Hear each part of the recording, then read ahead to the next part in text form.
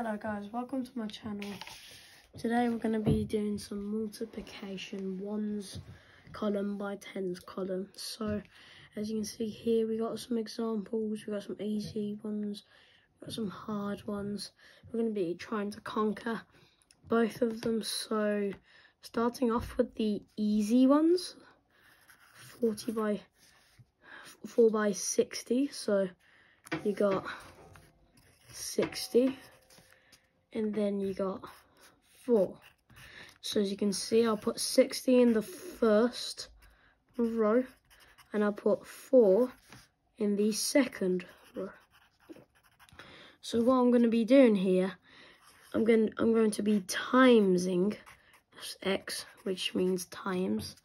I'm going to be timesing 0 by 4 first, because 0 is the first number, as we can see right there.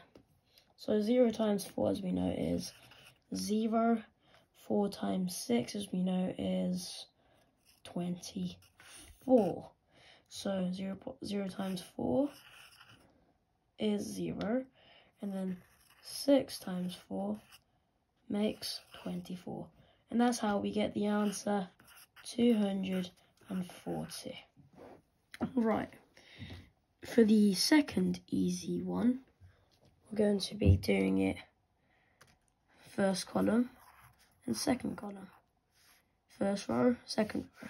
So 70 for the first row and 8 for the second row. And we also need to have the times symbol to remind us that we're doing multiplication. Right, so the first digit, 0. Times by 8. So 0 times by 8, as we know, anything times 0 is 0. And 7 times 8, as we know, is 56. So we got 0 and we got 56. And that's how we get the answer 560 for the question 70 times 8. Now, moving on to the hard ones, where we get some numbers underneath. Over here and over here we get some numbers which we have to add, and I'll show you how that works right now. So we got, for the hard ones, we got 58 times 4. So first row, second row, so the first number times by 4, which is 32, and this is what I was talking about. Basically, we got the number 32 from timesing 8 and 4. We get 32. We know this is the ones column and this is the tens column. So we put the ones column in here, in the bar over here, and then we put the 3 underneath, under this tens column here, underneath, just there.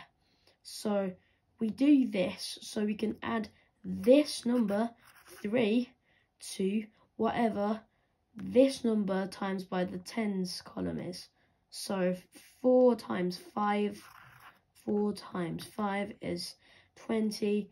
So we add 20 to 3, which is 23. So we just jot 23 right into there, and that's how we get our answer 232, which is from 8 times 4, which is 32, and then 4 times 5, which is 20, add this 3, which is 23. We're going to do our second hard one. So for the second hard one, we're going to move to a new piece of paper. The second hard one is 76 times 8. So 76 times 8. So as we know, our first row and our second row. So 76 times by 8. So as we know, ones column times by this number. So 6 times 8, we know is 48. 48. As you know, we put the tens column underneath, so 40, and then ones column here, 8. And then we do for 8 times 7, which is 56. And as we know, we have to add the 4 to 56, which gets an answer of 60. So we just put 60 right into there as we did for the other questions. Hope you enjoyed this session.